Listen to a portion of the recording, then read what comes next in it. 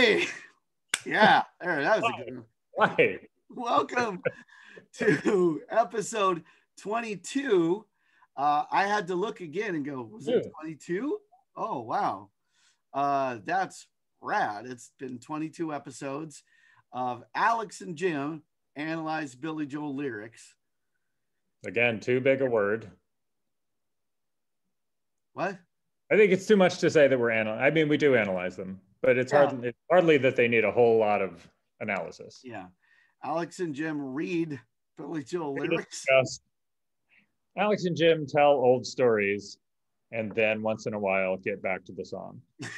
That's a good title as well. Yeah. Accuracy in podcasting. It's very important. Yeah. Alex and Jim, despite some appearances, really do like Billy Joel. It's true. I know. Because you don't have to like him all the time. No. And that makes him easier to like. True. Because we both write a lot, you and I, for our various jobs. And you know that when you're a writer and you write stuff, 90% of what you write is poop. Yeah. And then but you don't throw away all of the poop. Yeah. Use some of it. You're just like, well, I'm tired of writing, so I'm going to use some of the crap and all the good stuff. Absolutely. And I feel like he did that too. Yeah. I've had this experience of going back and looking at something I thought of mine that I thought was great. And so many times I reconclude that I was mistaken. Yeah. And I'm delighted when I go back and look at something, let's say, very old of mine and go, no, that was great. Do you feel like that pool gets smaller as you get older? That's how I feel. I used to think like half the jokes I wrote were great. And now I've been doing this for 17 years for the TV. And there are like 5 jokes that I think about and go, yes, I did good there. The rest, I'm like, fine, the check's cleared. Yeah. 5 jokes where I'm like, those were my career. Those 5 jokes. Yeah, for sure. It's a little different in stand-up because I'm constantly writing jokes for myself and I'm constantly being corrected by the audience in real time. Right. And you're doing it. You might do the same joke for years. Yes, indeed. With refurbishments. Whereas I would write it, it gets said, and then off I go.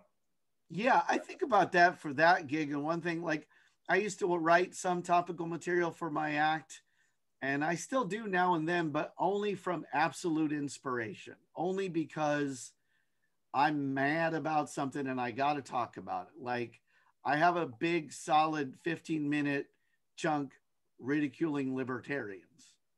Right. Well, they'll be around, so you can hang on to that. And they'll always be annoying. They just will. They'll never be a real party. But then all those Spiro Agnew jokes you had. Yeah. What are you going to do with those now? Glorious jokes, but still. Some of your best work, but they're trapped in amber now. That's right. So with you too, because you write those, the bummer of it for me would be, but it's just a different discipline, obviously. It's different slightly. Because you never get to go back and go, okay, this was a good joke, but if I did this and I massaged it this way, it becomes a great joke. There's no time for that. There really isn't. And no need, really. But there is a thing I have done where I'll be like, oh, this punchline I had 11 years ago works again with this other setup. Right. Nobody's looking. We'll throw it in again. I've never been called out on it. That's great. That's fantastic.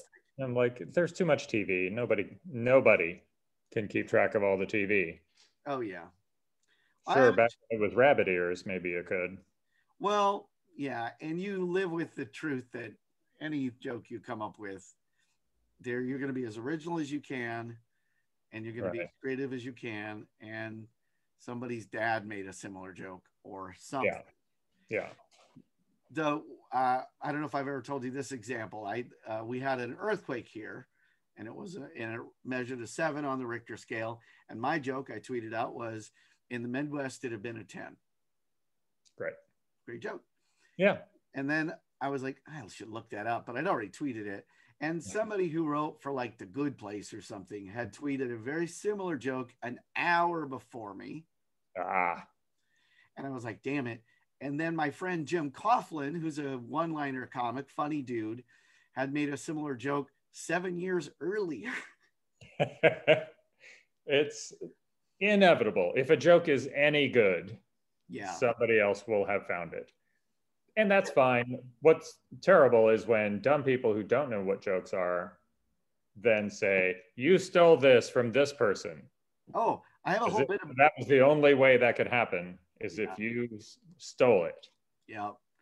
I have a whole bit about that because, so it's called parallel thinking, right? That's what it's called. Yep. And sometimes a joke will be so close that other people will accuse you of stealing. So you're a joke thief. And then I was speculating, I bet that happens sometimes when you read a suicide note.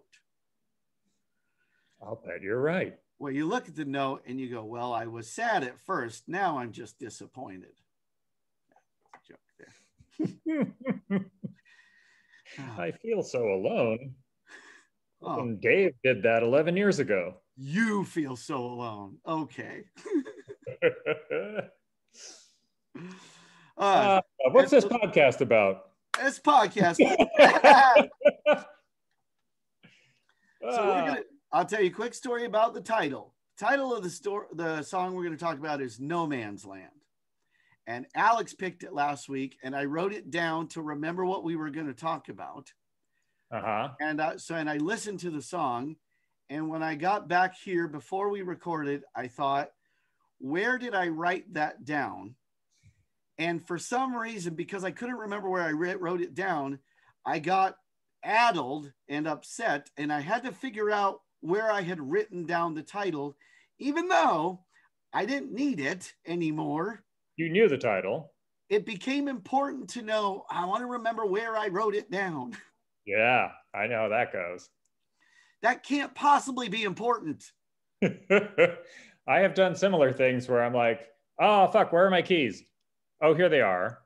Now, I'm still upset because why did I put them there? And then I have the keys, but I'm obsessed with like, why did I put them there? Why on that surface? Was I walking to that place to do this thing? And you're like, not the point. You have what you need. Yeah, you can stop being worried now. Yeah, we're just addicted. You have your keys. We're addicted to being worried and upset. Yep, and I found it, and it made me feel better. I was like, that's where I wrote it down. It turned out it was on a piece of paper the whole time. What a great mystery. Oh my God. So another great show. Huh? What? Another great show. Yeah. So No Man's Land. I'll just start off with something that happens at the ending. I want to start out with that, and then I'll mention the beginning, and then we'll talk about the lyrics. All right. In the very end, it does a fade out. And as we've talked about, I don't often like a fade out in a song. I like a deliberate ending. And I think I would have liked a deliberate ending here. But something funny happens in the end. In the very tail end, he does a real screamy rock and roll thing. Yes. But why are you fading out on that? It's the only time he does it in the song that he does it so extreme. And part of me is like, did his voice crack so bad that they went, we better just fade this fucker out? I don't know. But did you notice that? Yes. And it is very funny. And I've noticed that happens in a lot of fade out songs. They're doing like different versions of the same line, or they'll do a crazy scream or a hey mama or something, just because in the studio, obviously they're not fading out. They're just playing the same thing over and over again. They're like, just play the same thing for like 2 minutes and then we'll fade it out in the recording. So they have to fucking figure out how to make it interesting for themselves while they're singing the same 3 lines or the same refrain over and over again. That's funny. I think it's funny. I think they're just like, there's somebody in the booth who's doing this, like, keep going, just keep going, keep going, just keep going. And they're like, I already said it. I don't know. It's very funny to listen. Billy Joel does funny things with his fade outs when he has them. Hall & Oates is very funny to listen to. They have a lot of radio fade outs that are super long. And, you know, Daryl Hall has a great magical soul voice, and he can do curly cues and all kinds of things. And they're very nerdy. So they'll have like dialogue where they're talking. He and Oates are chatting back and forth over the music as it's fading out. And they're always so funny to listen to. Yeah. If you, no one's ever been this bored, but if you're that bored, check out some good Hall & Oates fade outs. Hall & Oates is great. And it's funny. I, for a while, had decided they weren't. And I don't know what bothered me about them. And then I realized I was wrong. Yeah. And there's definitely some things you could choose from if you want to be bothered. Yeah. But they're great. Yeah. There's just nothing wrong with them. I find there was a lot of stuff in my youth I was just mad about. What the fuck am I mad about? No Man's Land, the beginning, he does a vocal trick. I don't know how often I've heard it from Billy Joel specifically. You know, a lot of times an artist will reach to the top of their register. At the beginning of this, it feels like he's like going right at the bottom of his register. Yeah. And it's a very different sound. It is, and it doesn't feel forced or fake or anything. It feels like it works for the song. My initial reaction in thinking about it when I'm putting it on for our show, and I'm thinking about it in the context of our show, was I'm like, oh, maybe he's being ridiculous. I'm like, no, I don't think he is. I think this is good. Yeah, I think he's going for a vibe. Yeah, when I first I listened to it again, and of course, in the context of our conversations, my thought was, oh, who's he trying to sound like? Yeah. Like is he going for like a Morrissey thing, or what is this supposed to be? And then I was like, oh, I think it's just a choice that he made to sound sinister. Yep. There's a lot of sinister stuff going on in the song. I'm looking at my cat who's about to slide off the couch head first. It's very funny. More on that as it develops. But yeah, I think he's just going for a mood thing, and it really works. I think so too. And I was happy to realize that no, this is good. I like this. I don't need to be a jerk about this. This is fine. Yeah. Enjoy yourself. It's weird because the one thing about it is, much like episode 1 of our Alex and Jim Analyze Billy Joel, he doesn't come back to this Billy Joel trick in the whole song. I don't think so. No, just the beginnings of verses, I think. Yeah, but never quite as much as what he pops in. Yeah, he comes in real low. And we'll get into the lyrics in a second, and you go ahead and start. But I just want to ask this question. Is there any Billy Joel song that features a significant drum solo? There's certainly a lot of, Good Night Saigon has a lot of drum work. I don't think anything that amounts to a solo. Because his drummer, Liberty DeVito, childhood friend, I think is not regarded as one of the greats. Okay. Like, he's a perfectly fine drummer, but I don't think you'd want to put a spotlight on him. Okay. That's my guess. That's interesting. Because in listening to this, there's a lot of drum. The drum makes a significant appearance in this song. Not a lot of piano, just fine. Sometimes, right. Like we both said, we kind of prefer to hear some piano from our piano man, but it's fine. But there's no drum solo.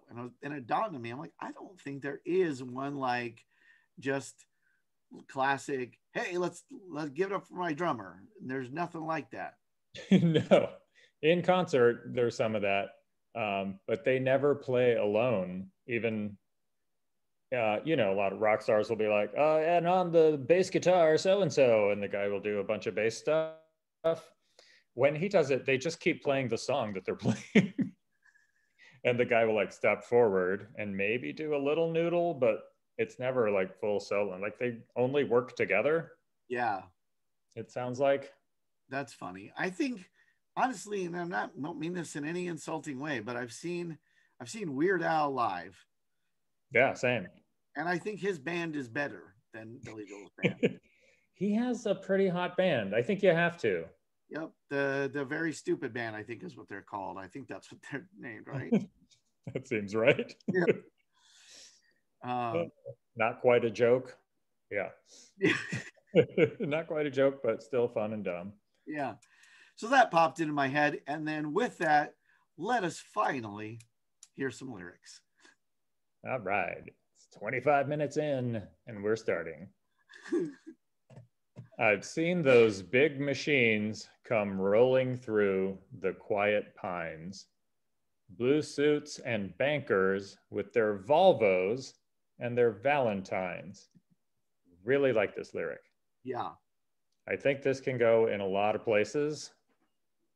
It's got the sinister vibe that this song makes me think of Downeaster Alexa because the theme is very similar. Yeah. It's Long Island is being taken over by developers who are not as interesting as the original inhabitants. Yep. This is less about the boats and more about the actual island. Yeah. Seen those big machines come rolling through. Like this could be in a punk lyric. Yeah, for sure. A lot of the thematics in this song are very punk. Just sort of like big business is coming in to fuck everything up. Yeah, I felt very much like this would have been at home on Glass Houses. Yes. That's the vibe I got for sure. And I do like this is something I could legitimately see Billy Joel being pissed off about and having a point. Yeah. And I think I liked this song because it's on what the hell is the album called? River of Dreams. Yeah. So I had to listen to that fucking Ooga Chaka song. And then this came up and I was like, oh, good. He's still got it. He's still pissy. Yeah.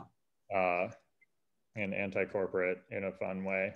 And it's not overproduced like some of like River of Dreams, for example, there's a lot of production. Yeah. It's pretty bare. Yeah. This next part I love.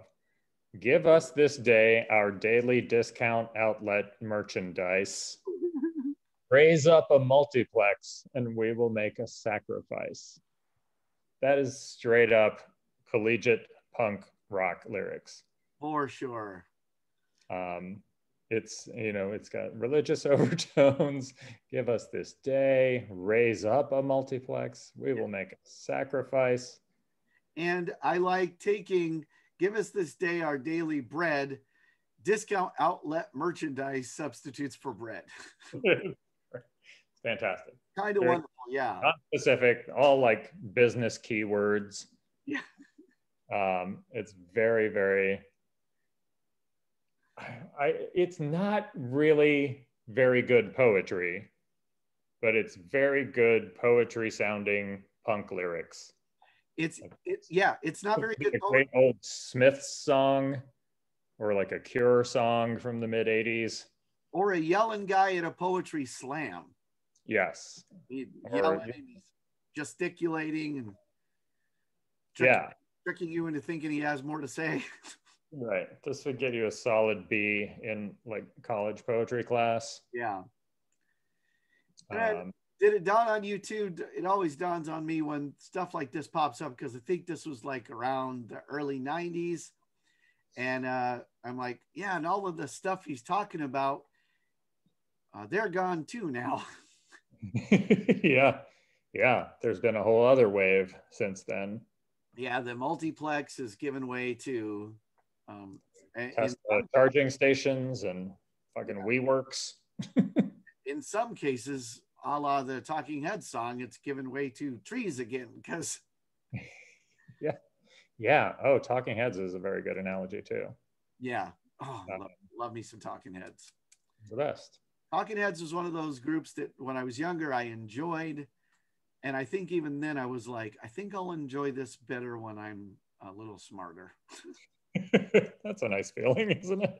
Yeah. You're like, oh, good, I'll grow into this music. I think I'll come around to it. Whereas like it was like with David Bowie, I was like, oh, I like David. I really him respect him. I don't think I'm ever going to be quite enough for this stuff. Yeah, I would almost say this could be Bowie if it was a little cleaner. Yeah. This is still a little too amateur. Yeah, absolutely. The next part really makes me laugh because he's done some nice punk rock college poetry. And then it becomes, now we're going to get the big business. Now we're going to get the real thing. Everybody's all excited about it. Is such a weird phrase. Everybody's all excited is teenage phrasing. Yeah. Are you all excited about it? It's just such a it's not this, it doesn't match. No, it doesn't. It's super conversational. Oh, you know, we were all excited about it. We got all, yeah, it's that. It's just we're chatting over lunch. Yeah. How they just open a Big Lots and we're just excited about it. I think it was like he needed one more syllable. Yeah. He couldn't say everybody's excited about it. Everybody's very excited about it. Too many syllables. All. I'll plug that in. Hey, you know what would have been good? So, for real. Everybody's so excited about it. Yeah.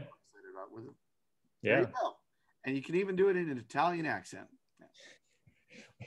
I watched the video of him doing this song, and during that line, he does this.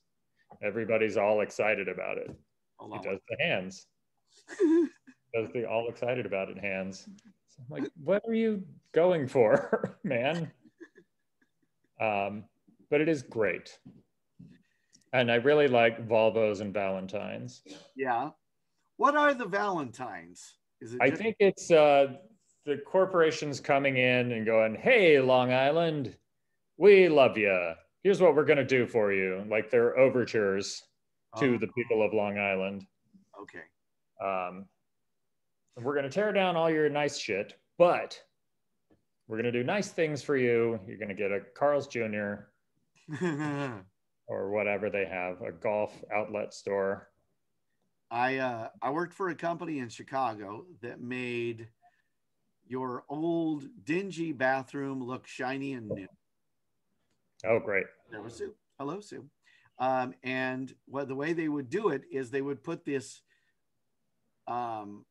plastic stuff, cover everything in this plastic stuff that they called something else, but it was plastic.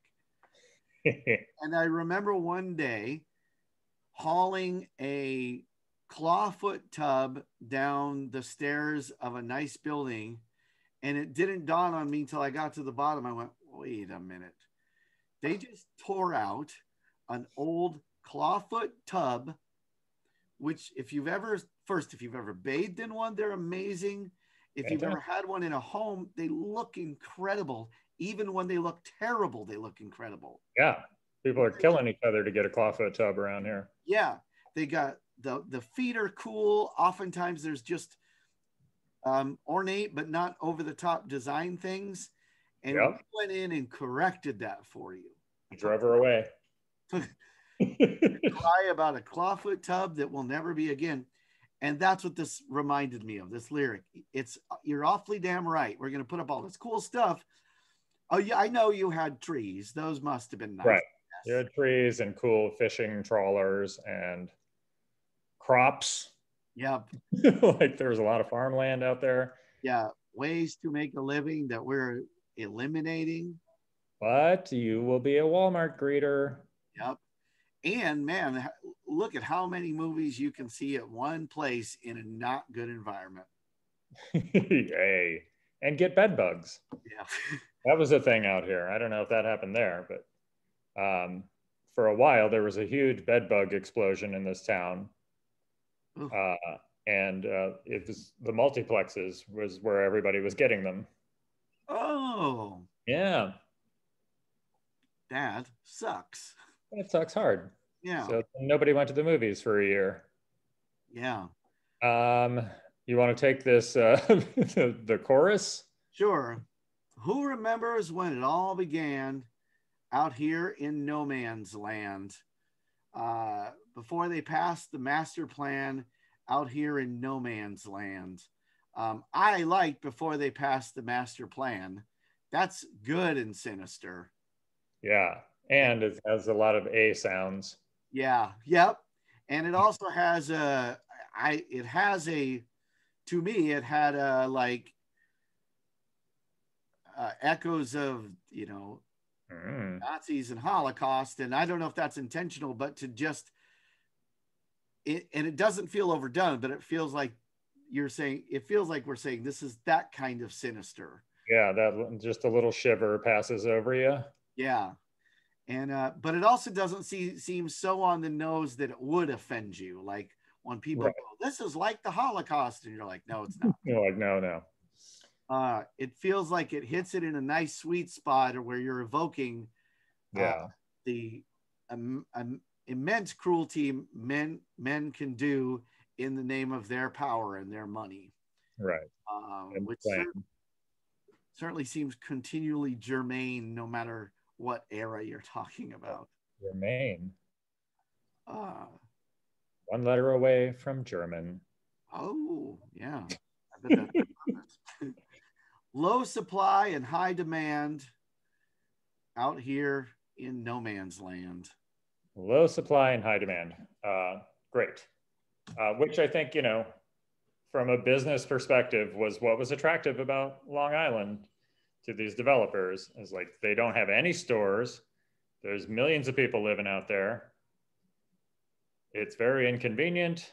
You have to go to everybody wants to buy shit and they don't have anywhere to go. This is great. Yeah. We're coming in. And I'm sure it worked like gangbusters. So. Oh yeah. I mean, if you drive out on Long Island now, you see the fruits of their labors. Yeah. And a lot of it is fucking hideous. Yeah. And a lot of it was at the sacrifice of land and jobs, and Billy Joel ain't wrong. He's not wrong about this. He's not wrong about this. You guys, he's speaking from experience. Yeah. I'm trying to think. There's somebody else saw some of the lyric. Is it REM a little bit? It's a little bit Old Police. Yeah. That kind of like anti-corporate rage. Yeah. Which I'm always happy to see, because, if you go out on Long Island now, it's very Republican. And I think it always was. So it's interesting, a guy who grew up there has these, what amount to liberal viewpoints. Yeah. Towards corporate power, at least. Yeah, my a buddy of mine, he's a comic. He said he's the first Democrat in his family. The first. Yeah, I'll bet. He said because where I come from, you can be arrested for empathy. That seems right. We used to play golf out there, and we would drive by this one house every time that had a huge Trump flag, like on a flagpole in the front yard. And we hadn't been out there in a couple of years. We went out there last weekend, and we're like, oh, I wonder if the Trump guy will still have his giant flag out. And he didn't. And I was like, aha, things are changing. And we pulled into the parking lot, and the first thing I saw was an enormous bumper sticker that said, Biden-Harris, they cheated. And I was like, oh, well, it doesn't change. Yeah, you know what, though? The good thing is I say that kind of stuff and isolate yourself even more. That's good. By all means, announce your presence. Because the virus taking some of you dummies out, and then just more people behind you. You're not appealing to anyone new. So yeah, it's not a strong argument. Yeah, nature's not over with. Oh, she's back. Hey, welcome back, Sue. We want her back. Yeah. By finally talking about the lyrics.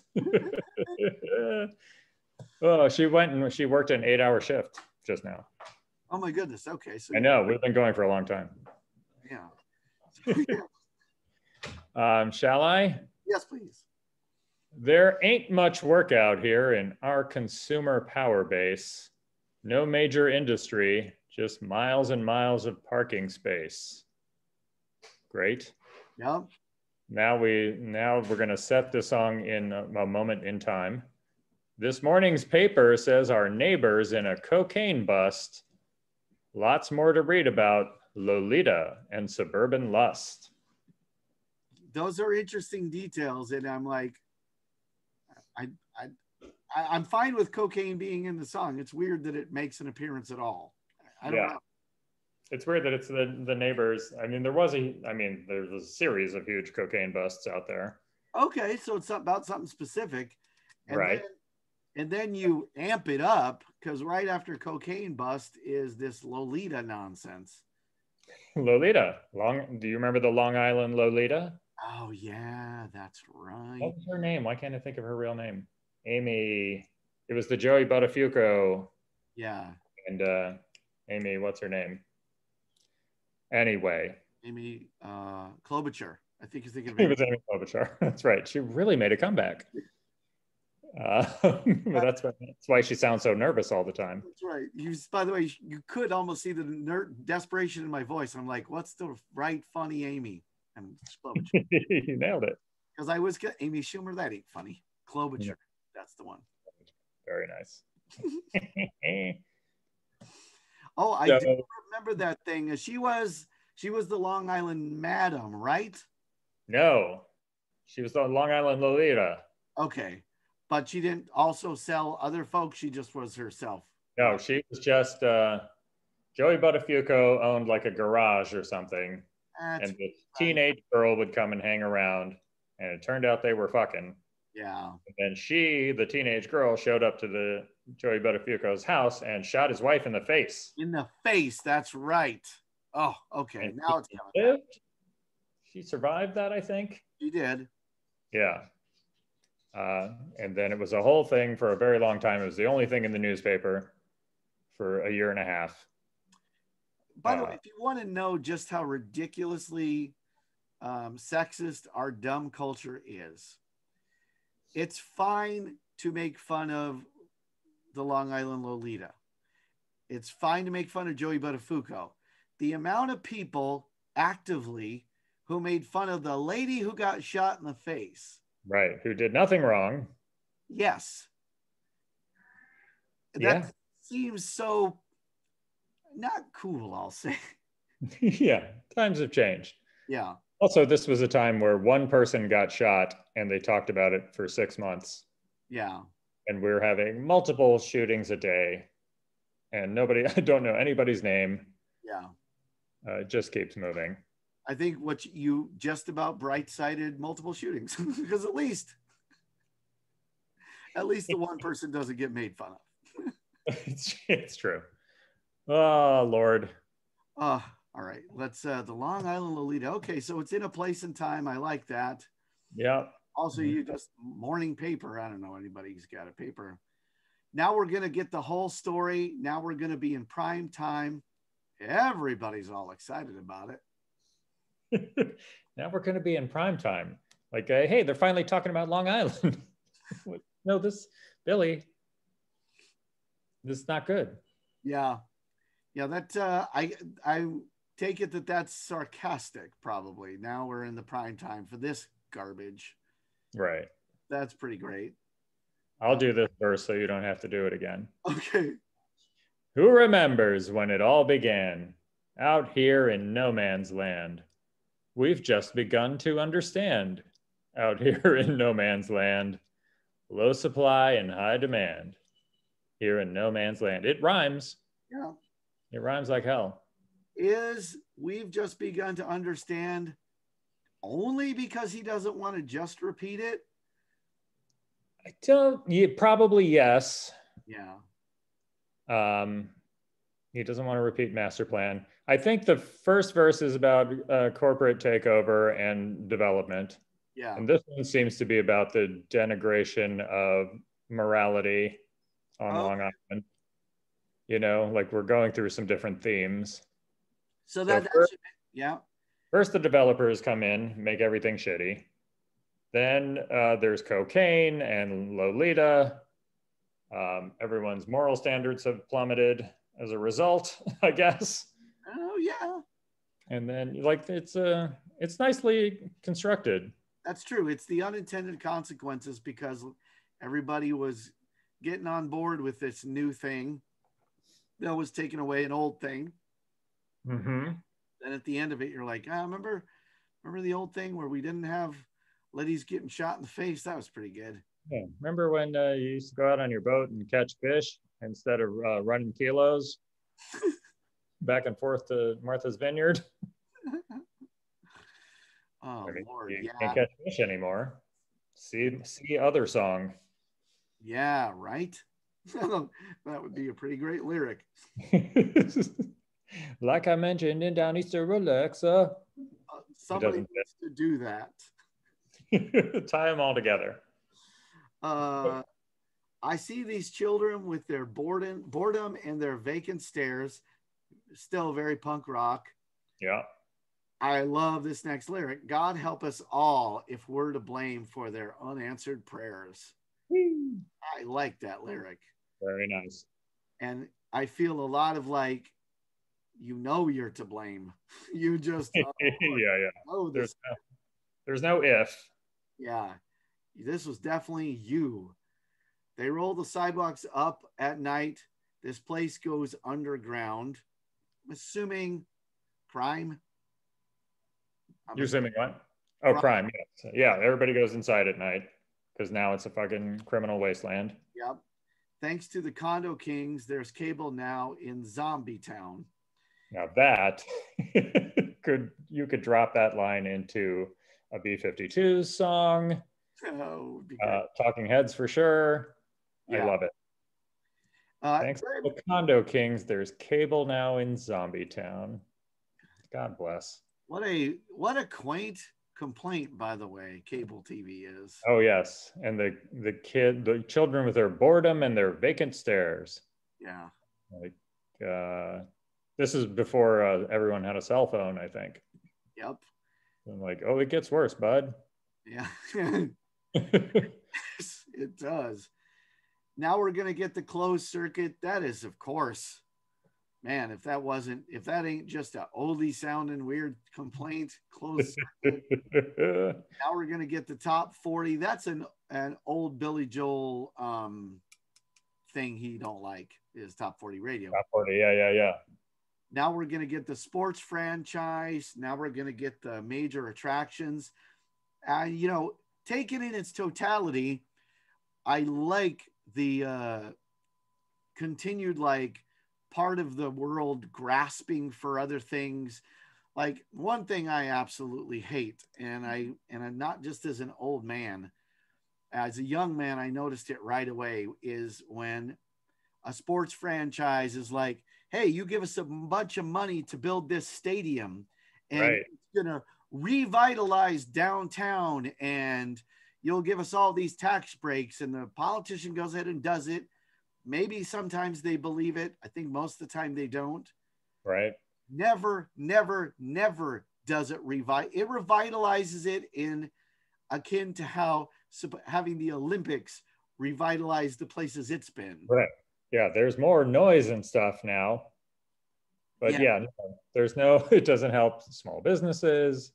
Man, it jacks up small business too. Because let's say you got the pizza place and you're like, you're going to be so busy during games. Well, are you always having games? No. No. Twice a week. Yeah. At weird times. And you won't have enough employees to handle the crush. And also people will like pee all over the floor in your bathroom, break the windows. And also there's pizza in the stadium that's better. Yep. And cool. Thanks. And the games, sometimes maybe you'll sell some extra pizza. You're not going to do it during the concert because that's not what those people do. Those people are just going to be milling outside your place drunk afterwards. So how about that, you dummy? And your regular customers will be mad because now it takes an hour and a half to get a pizza delivered. Yeah. In 35 minutes. Yeah, it never seems to work. The sports franchise is a bad deal all around. Yeah, anytime it doesn't happen nearly often enough, but anytime some mayor or some town says, nope, we're not going to pay for your stadium. And they go, well, we're not going to put it there then. And they go, okay. I'm always like, good for you, town. Yes, our town here has done that a couple of times. They were going to build a sports stadium in Manhattan for the Giants to play in. Yeah. And everybody in the city just went, no. And they were like, okay, sorry. Yep. And then Amazon tried to move its headquarters here, and they're like, we're coming in and you're not going to charge us any taxes. And the whole city went, fuck you. Don't come here then. Yep. It was great. In this city, you know, we go for a walk in Central Park every weekend. And we're like, this is the best thing a city ever did, was just fence off a huge fucking chunk of it and say, nobody's building shit here ever. Yep. It's just trees and benches, and fuck off with your pizza franchise. Keep it all outside this. Yep. And I think New York did that, saw how successful it was, how necessary it is. And now when something tries to encroach, they're like, nah, no, we have Central Park. We learned this. Yeah. Get the fuck out. That is funny how you guys did nail that, because that one Of is all the cities. Yeah. And that has to be half just luck that it itself is just as iconic as a building, because you think about it. Yeah. I mean, I could do a podcast about Central Park at this point. I've done so much learning about it. It's fascinating. The more you learn about it, the more you want to learn about it and how it came to be and how it was designed and built. It's unbelievable. Yeah. And God bless. How still don't go in there after dark. Yeah, no. Yeah. I wouldn't. Yeah. But that's true of my regular park. Yeah. Regular size park, and it ain't that big, and it's still plenty of room to get murdered in. Oh, sure. You don't need a whole lot of room. No, that's true. Yeah. That's the thing. It's one of the more space efficient activities people engage in. It's really true. And man, are they engaging in it. Yeah, because you always know the victim isn't going to need much space afterwards. So, right? All you need is an exit route. Yeah. A good 2-person activity. You don't need a lot of friends. Oh, that's what this podcast is about, right? That's parks in America to get murdered in. We're doing a murder podcast, but we're pro. Most of them are anti. I'll tell you what, and I know this for a fact. If we did a pro murder podcast and need a lot of females to listen to us, they love those shows. Oh yeah, they love the murder. They love the killing shows. My wife, I'm like, okay, well, you're not going to do anything, right? Okay. Yeah, I think they're just looking for tips on murder avoidance. Right. Oh. But I think I was like, oh, what was she doing when that happened? I won't do that. Yeah. And any number of times where you probably go, can't even do that. Yeah. It's probably at this point almost impossible to get a woman to come out on a boat with you. So like, I've just seen so many episodes. No. I don't care how light it is out. I'd love to ride your boat. Can we ride it at different times? You will be here. Right. Yeah. All right. I'm going to live stream it the whole time, though. Who remembers when it all began? Out here in no man's land. Before the whole world was in our hands. Out here in no man's land. Before the banners and the marching bands. I'm not sure what that refers to. Yeah, that feels... Store openings and stuff? Yeah, that feels like it's the wrong time. It's like... then that's a song about the 50s, you know. I remember you talk about that. But bands. I like the line. I like the line before the whole world was in our hands. Mm-hmm. And it feels sad, and it feels like there's a good understanding that it shouldn't be. Yeah, it's a nice negative casting of the idea of having the whole world in your hands. Yeah, absolutely, yeah. Normally pitched as a good thing. Yeah. It's like, no, it was better before that. Yeah.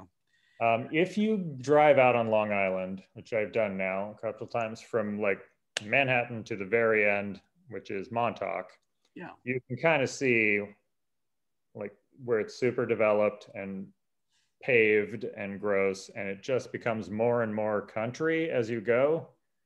And when you get out to the end, you're like, this is fucking beautiful. Farmland Yeah. and the seashore and lots of like wilderness and like wildlife preserves and stuff like that. And you're like, oh, if the whole island was like this before, it's gorgeous. Yeah. But now, you know, and then you get to the Hamptons and it's a whole other problem. Yeah. But you can see where like, if you lived there when it was like that, and then here comes all the fucking development, you'd be furious. Yeah, absolutely. And I feel like in this song, what he's mad at mostly is the other Long Islanders who welcomed that. That's what it sounds like to me. Everybody's all excited about it. Not me. Yeah. Because I'm Billy Joel and I only get grumpy about things. But he's right. But he's right. He's right. This is one of my favorites. Yeah. It's really nicely put together. It is a great tune, and it's funny that it appears on that album. Yes. It is not an album you care for necessarily. I absolutely. And then like I said before, the funny fade out. I think you hit it. But it's so weird. It's just a weird to hear this big and go, why'd you make that quiet? That's weird.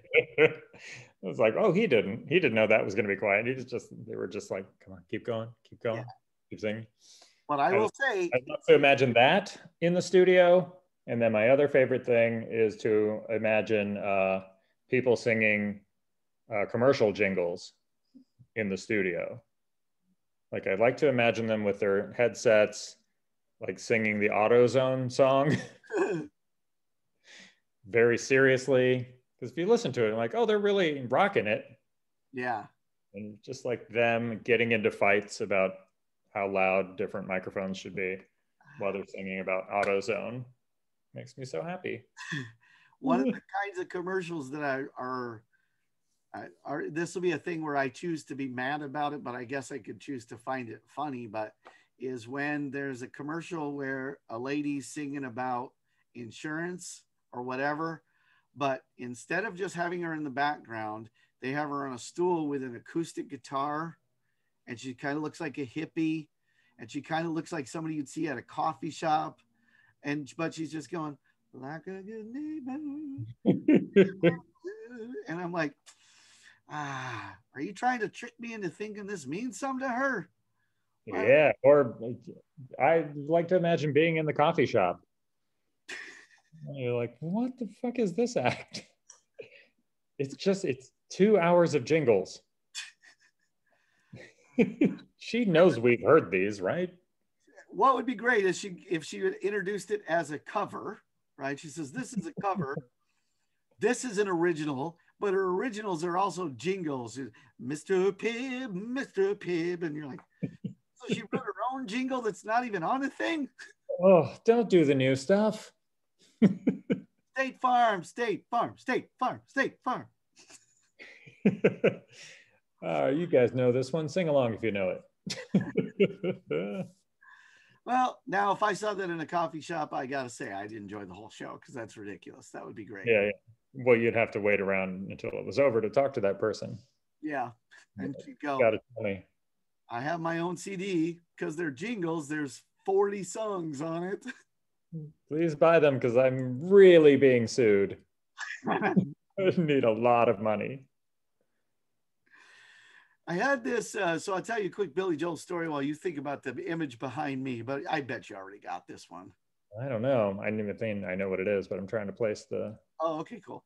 Tell you a funny thing, observation about Mr. Billy Joel that occurred to me. I was doing a little show with a comic we both know. I will not say this comic's name because then but this comic has a husband, and I happen to mention that I do the show with you.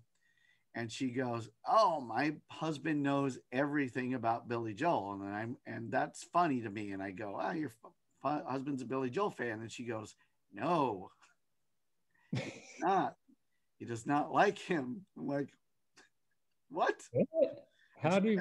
He's got a very strong opinion, and he knows lots of stuff about his songs. And I'm like, huh? What?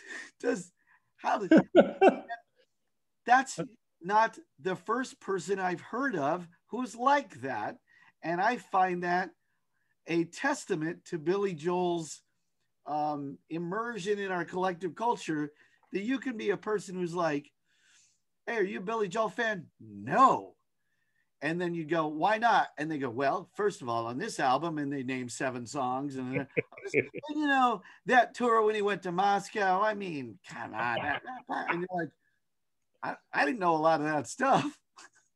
I'm trying to think if there's anybody I don't like that I know a lot about musically. Right. I guess if you had like a brother or sister who played the hell out of this music that you hated, you might be there. I know a lot about AC/DC that I don't care about. Right. Sister hated Life. I know a lot about the Spice Girls. I'll admit that. I do know a lot about the Spice Girls. And the truth is, I'm aware they're not the greatest band, but I still like them. That's why I know the stuff. Oh, that's different. I can't think of something where I know a bunch and I'm like, oh, I just really want to really dive into this thing that makes me unhappy. I hate Billy Joel, especially side 2 of Turnstiles. Sometimes I'll just put that on to remind myself. Now sing along real mad. I'll tell you what, the 5 or 6 times I've seen him in concert were awful. I'm only going back 3 more times. Fuck this. Yeah. I had him sign this. Not to me. I didn't have him say my name. That's a great bit. Have him autograph your arm to somebody else and then tattoo it. Yeah. So I wanted to tell you about that because I found that so funny, but I honestly thought, who else would I think that could only be Billy Joel. I have another friend who has a similar opinion, but I can tell the way he says it that it's a bit. I mean, the whole joke about Billy Joel is if you say, do you like Billy Joel? Everyone says, well, I like the early stuff, which means you're aware of the later stuff. Yeah. You know all of it. Yeah. And you made your choice. I also saw nobody says only the last 3 albums. Oh, that'd be a great, interesting Billy Joel fan. A great bit. Only River of Dreams and Stormfront for me, bud. Yeah. All that other crap, yeah.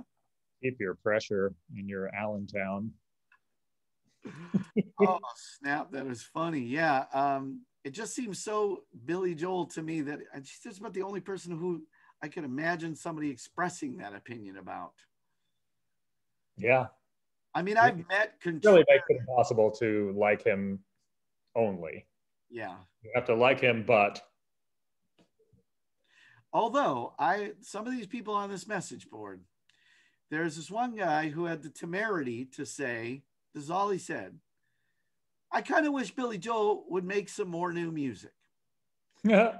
And the pylon was so hilarious. It was a lot like, he doesn't need to make another album for you, which is not what he was saying. It's not what anybody does.